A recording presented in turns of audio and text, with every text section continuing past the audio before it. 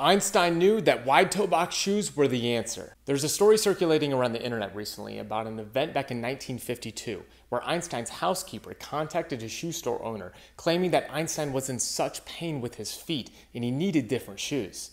When the shoe store owner entered the house, he said Einstein was walking down the stairs smoking a pipe and he handed him this piece of paper. This sketch depicted the problem he was experiencing. He had pain on the outer side of his foot and around his big toe.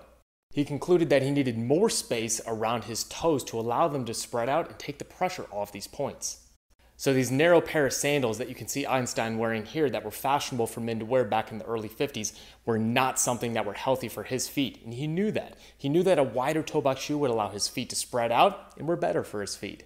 Understand that your foot is a product of the environment that you place it in frequently. Your toes were designed to spread out, but place it into a narrow toe box shoe for too long, and many people will develop problems.